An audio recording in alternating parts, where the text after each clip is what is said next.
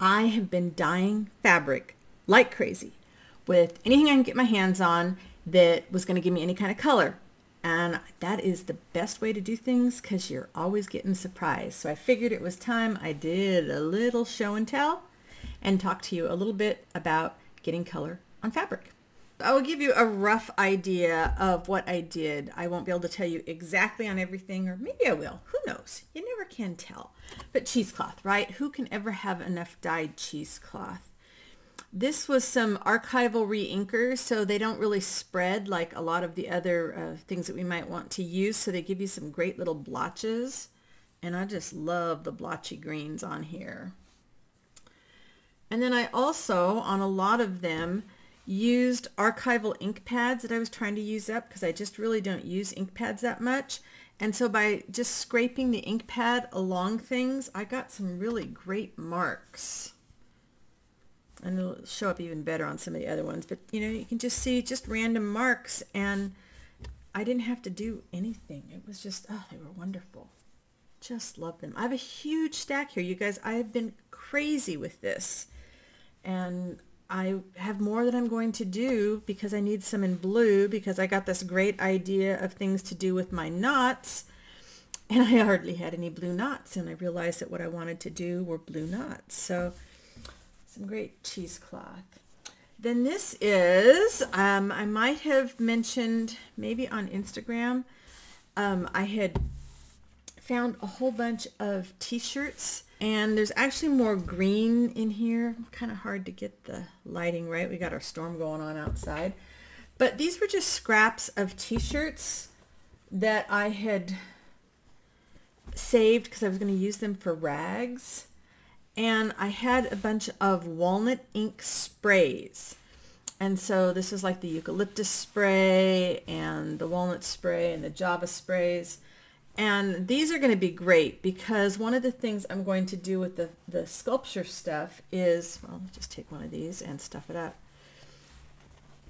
is be making some 3D things. And I'll put some fiberfill around it so I can get it kind of smoothed out, can do some needle sculpting, and that's just going to be really fun to do. And the t-shirt material really lends itself to it really well. So if you have any walnut spray inks floating around in your crafting space, you might like, I mean, look at I just love that mottled effect. And basically what I did was I wet the material and then I scrunched it up and just started spraying, and I would put like other pieces of material underneath it, and then when it came time to dry, I left it scrunched up because then it's going to dry differently. And sometimes I just went back over and sprayed some more water on it. I mean, I just love all the variants that pop up in here. Now you could get the same kind of an effect with some watered down paint, some watered down ink, some actual watercolors. I'm just trying to use up some of the things I have here, and I'm actually going to be going into using up some of my paints next. I think that's the next thing I'm going to be working on. But I mean, look at this. And then of course for stitching, the t-shirt material is also really fun to use as well. Just to cut little pieces out and stitch it down on some kind of textile piece. So this was really fun. This was an old shirt. I think it just looks like coffee dye, but it's the walnut inks. Now here I'm still using the t-shirt material, but now I combined my re-inkers with some sprays, and then I even dribbled some alcohol inks in here. I'm trying to use up my alcohol inks because I get a headache when I use them, so I'm going to be using them up. So you can combine everything. You don't have to feel like you only have to use one kind of thing. Now, one of the questions I get asked all the time, is this permanent? And the second question, is this light fast? So what I suggest you do is ask yourself, what are you going to be using the fabric for? Are you going to be trying to make clothes that can go into the laundry? If that's the case, then yeah, you really need to be concerned about whether things are permanent and light fast, and you don't want them to run, in the rest of the stuff in your laundry. That would not be a good idea. But if you're not going to wash them, if you're going to be using them in your journals or your textile art, your wall art, your fiber sculptures, then it really doesn't matter, does it? Okay, these are all alcohol inks with a little bit of glimmer mists on top of some of them. That's where the little bits of the sparkle is coming from. So I was really hoping to go for some great forest colors, and I really liked that. I got everything all wet with alcohol inks, did the same sort of thing, just scrunched it up, because the alcohol inks are not going, because it's going to be absorbed in the fabric, they're not going to spread like they would if you were using it on the non-porous things like acetate or Yupo paper or something like that. But you can still get some great effects. And I have fabrics that I dyed with alcohol inks 5 years ago, and they've been just sitting in a corner of the studio, and everything is just fine. So for me, it's a way. I wouldn't go out and buy alcohol ink specifically to do it. I'm trying to use things up so that I can go to mostly just using my fabric paints and dyes. Look at the wonderful little sparkle here. But again, using up, my friend gave me some wonderful selection of glimmer mists, and I'm really having a good time, you know, using them up like this. And again, this is the t-shirt material, so it's going to react a little differently when you stitch into it. It's very soft though. The alcohol inks don't change the feel of the fabric very much. So I think here I'm back to some of the ink pads. Ink pads are great. You can use your distress pads on them. Just remember that when you put the water on it, you're going to get the spread, and that's a really fun thing to get. I mean, you can get the distress spray, the wonderful ways they interact with one another. You can get that kind of a look on the fabric, and it's great. You just, again, have to remember, what are you going to use it for? If you're only going to put it in a journal, or you're going to use it, you know, on a journal cover even, I think you're fine. You're absolutely fine. I would not suggest using any kind of a pigment ink pad. Okay, so now this was the original side, some busy fabric.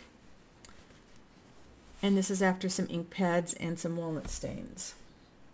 I would not use any kind of a pigment pad because sometimes they just never dry. Even after I have tossed them in the dryer, I find they don't really want to dry. This fabric is some of my favorite. It is a modal sheet, which is a natural thing, and it's just, it feels like silk. It's just, oh. So I'm going to be doing some stuffed, I'm going to be doing like some long pieces that I stuff and stitch into for the sculpture, and I might do some knots in it since I got some nice long pieces here. So I combine anything and everything. I love to use my leftover paint water to dye fabric because, you know, it's acrylic paint. It's going to be permanent. It's not going to go anywhere. You can probably just, you know, throw it in the washing machine like your other stuff, and it's going to be just fine. You get to the end of your paint bottles, fill it up with some water, dump it in a tub, and just start, you know, dumping your clothes in there, your fabric in there. I said clothes because this I can tell is a sleeve from something.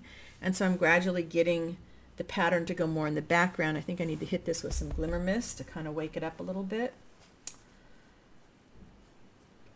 Here's some linen. You really get the nice lines from the stamp pads in here. Some of these are just, I just love them. Love them, love them. I tried to show them over on Instagram, and it's just really hard when you have small pictures, so I knew I needed to do a video. I swear I just let the archival re-inkers just drip on there just to get some wonderful drips. I mean, can you imagine just taking this and just picking the colors from here and starting to stitch into it, which is something I think I might have to do. I might have to do with one of these, or maybe with one of these. And, you know, just use your watercolors. If all you have is watercolors, use watercolors. I've done that. You get some great effects on fabric with your watercolors. And I know I'm not showing you every side, every page, but there's so much here. I mean, I just really went to town. Now this was one of my paint wipe up rags. So I've got the chunks of paint on there, and it was just sitting here on the side, and I still had some liquid left, so I just dumped it in there, and it was great. You just keep getting all the pretties. All the pretties. Oh, and this one's got the blues. I forgot I did something with blues, and now I'm working with the blue knots. I've got to save this aside because this is going to go perfectly with that. Oh my goodness. I'm so glad I decided to do this video so I could show you guys this and I could find that for me. So what are your favorite things to use to color fabric? Do you worry about things like, you know, what's light fast, what's not? I got so many more here. I won't keep going, but you get the idea. When it comes to coloring fabric, anything goes. Give it a try. Let me know down in the comments what you think about this, what you think about dyeing fabric, and if you're not already a subscriber, I hope you'll hit the subscribe button and maybe tell a friend about this channel and share it with them. I will see you next time. Bye-bye for now.